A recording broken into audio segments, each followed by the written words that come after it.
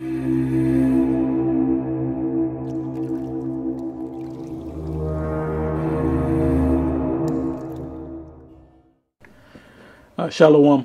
Apostle Tahar, coming back at you with this truth, giving all praises to Yahweh by Hashem Yahweh Shai. And I'm going to entitle this G-Man and Brother Marcus Hate the One West Israelites. So, GMS didn't want to call debate talk for you and actually ask me a question when I was on the hot seat. Instead, they decided to make a video response. So what I'm going to do is this. They talk about Brother Marcus and some of his personal information, so I'm going to skip that and go straight to myself. And with that being said, you know it's time for Preaching to the Choir Ministries.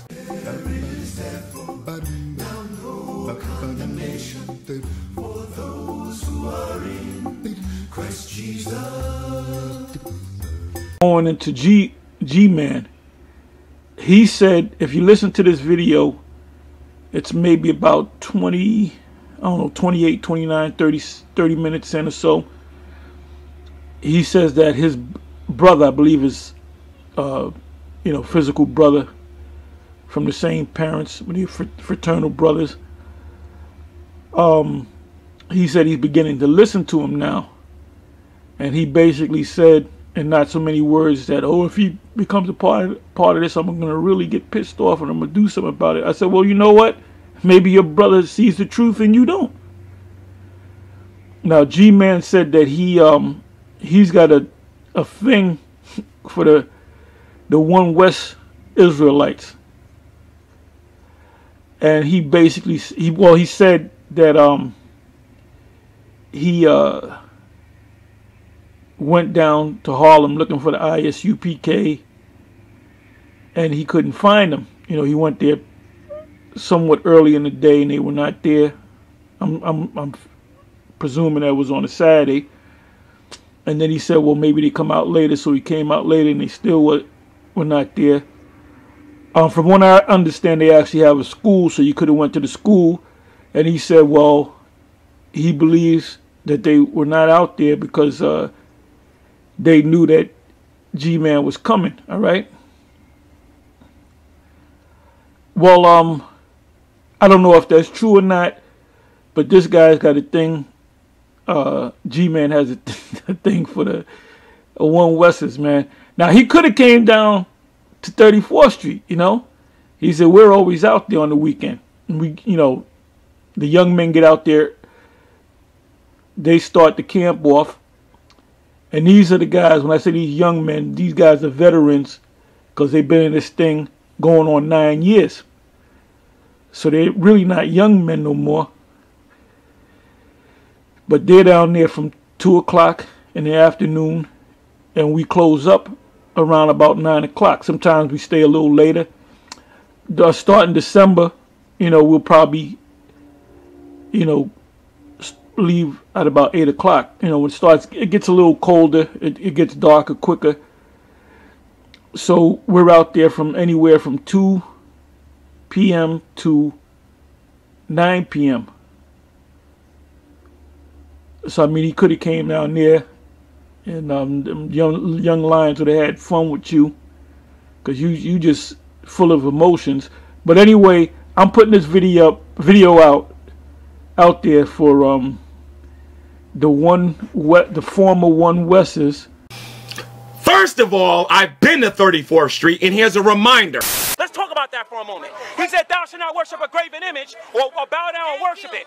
And in the very next chapter, he repeats it.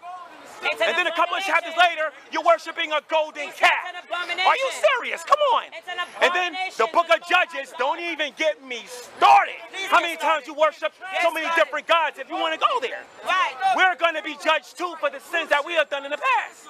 Exactly. God isn't going to ignore that. Come on. And he wouldn't be just if he did. First and foremost, we got to look at. The kingdom of heaven is not a figment of imagination's evil. The kingdom of heaven is going to be right here on earth.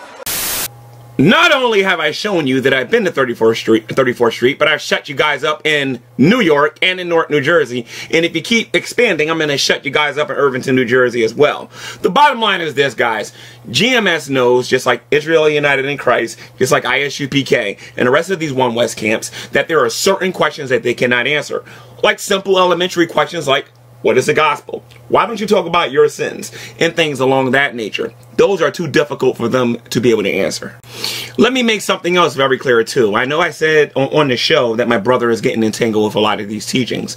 My brother speaks positive about a few of the things that the Hebrew Israelite says on the street. But I can assure you of this: as long as I'm his brother, as long as our blood is the same, I assure you he's hearing what you guys don't want him to hear every single day.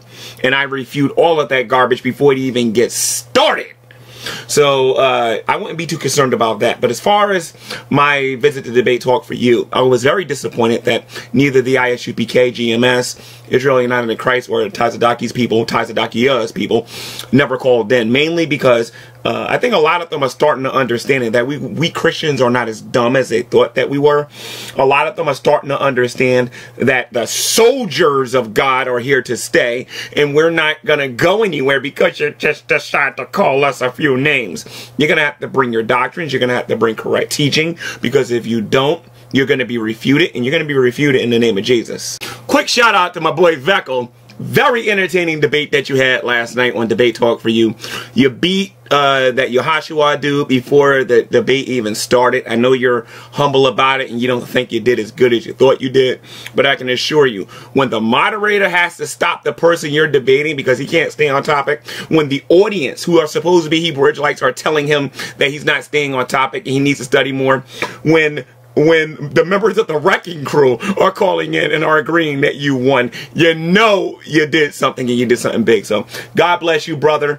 Keep doing what you're doing, and the soldiers of God are here to stay. And as for this GMS character, guys, I'll be out there when I'm bored with the other camps. GMS is in the bottom of the totem pole. I mean, don't get me wrong, he's still got that heresy and everything that needs to be refuted. But I would much prefer you guys show up on my channel or on Debate Talk for You, or perhaps you invite me to your YouTube channel, and then I can talk to you. I mean, I really don't mind if it's like 8 of you and just 1 of me. I'm used to it. The atheist community has kind of conditioned me for that. So I have no problem with that. You know what I mean? It's going to make you look pretty weak when I go in there and refute everything. But, you know, I mean, I don't know. But with that being said, guys, remember, we Christians are doing this for the glory of God. We're doing this for Jesus Christ, not for our own egos and for our own selves.